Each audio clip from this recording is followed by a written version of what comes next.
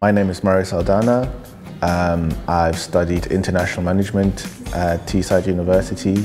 I think when I first went to visit different universities, Teesside University really stood out to me because it felt like a more innovative and like just a really friendly and open environment.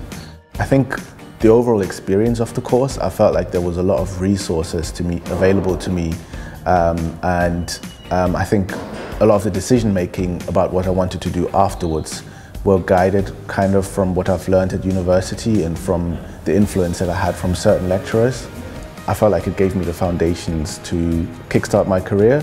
When I first joined the university, I came across a lot of extra resources, so it wasn't just the degree in itself, it was all the additional things, the extracurricular things, the clubs and societies, mentoring schemes, and all these things really helped me to build transferable skills. So I'm an associate at EY Newcastle, and I work predominantly on compliance-related projects for generally large banks, retail banks, investment banks, and the like. And I specialize in anti-money laundering and know your customer, or KYC.